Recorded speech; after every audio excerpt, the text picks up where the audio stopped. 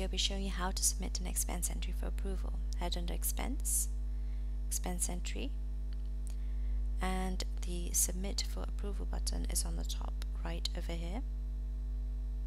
And click on the Expense Entries tab and select the entries that you wish to send for approval, or select the topmost checkbox to send out all of them. And over here we have a document icon showing you any previous approval history, and just go ahead and click Submit for Approval. The approval will be emailed just the once collectively for all pending approvals, unless the firm's settings have turned off approver notifications.